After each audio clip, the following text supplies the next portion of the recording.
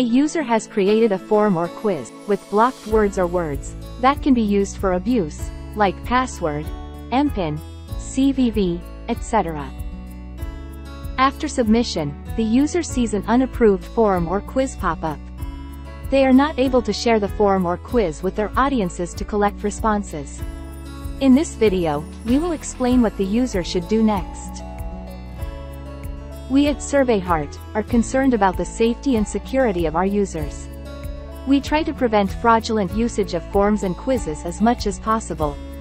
We will invalidate a form or quiz if it contains words like password, MPIN, CVV, etc. that may compromise another user's security. It is asking for inappropriate information, for example, content of a sexual or lewd nature. You will receive an email with a link to provide an explanation for why you are using words that may be used to defraud others. Please click the link. Fill out the form that opens, and then submit it. A SurveyHeart admin will review your explanation, and if everything looks fine, validate the form or quiz so that it can be used to receive responses. We hope this video clarifies what an invalid form or quiz means, and gives light on what to do if one of your forms or quizzes gets invalidated.